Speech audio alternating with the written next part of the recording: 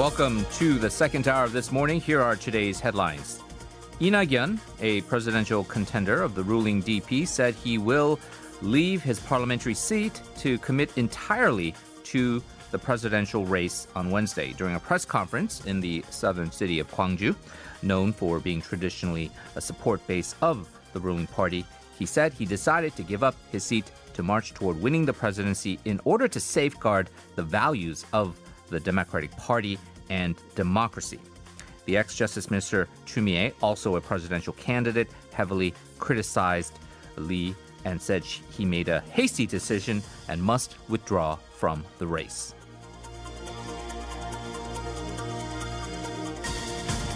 Investor concerns took over 6.89 trillion won off of Kakao's market cap, giving Kakao shares a drop of 10.06% to 138,500 won and underperforming the broader Kospi's 0.77% loss.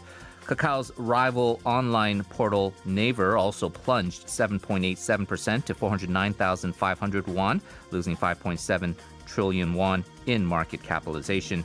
The ruling DP had criticized both companies' actions on unfair trade practices, which include abuse of its market position and attempts to raise service fees.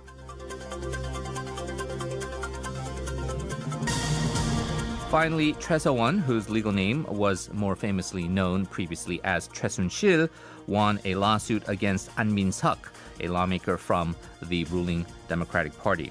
Choi sued An for damages on suspicion of concealing properties, and the judge had ruled in favor of the plaintiff Choi and ordered An to pay 100 million won to Choi So-won.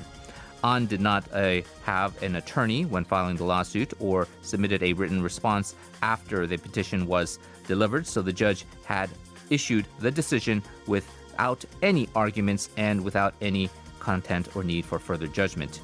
Choi So-won was accused of meddling in state affairs and gained access to confidential government files during the Park Geun-hye government. And you can listen to these headlines once again on our YouTube channel by searching TBS eFM. Once there, you'll also get a script of the headlines and subtitles as well. Coming up next, our weekly discussion segment, News Seminar.